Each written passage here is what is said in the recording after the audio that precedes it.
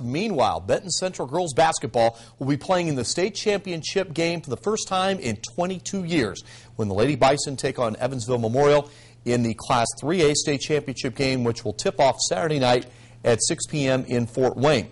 The team is scheduled to leave for Fort Wayne Friday, but before the Lady Bison practice Thursday, the school sent them off with a very spirited pep rally. As per Benton Central tradition, former Bison athletic director Dick Atho, one of the really good people in our viewing area, led the fans in a B-I-S-O-N chant. Bison, Bison, Bison, and the school's popular mascot, Rumble, also took turns leading the fans in cheers.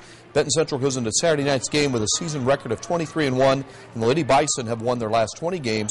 Benton Central is ecstatic about playing for the biggest prize in the state this weekend. I've been there, but it's going to be neat now to be on the sideline. You know, I've seen the state finals on TV, you know, and it's kind of surreal at times to know that, wow, a team that I'm coaching is going to be in the state finals. It's just cool. I don't think I've ever felt an experience like that. When I threw the ball up in the air after the game had ended, when I finally heard the buzzer blow, and when I finally knew that we had won it, only by 3, I can't even explain the feeling that went through all of us, through my teammates' head, because I've been to the semi-state, but I've never been to the next level.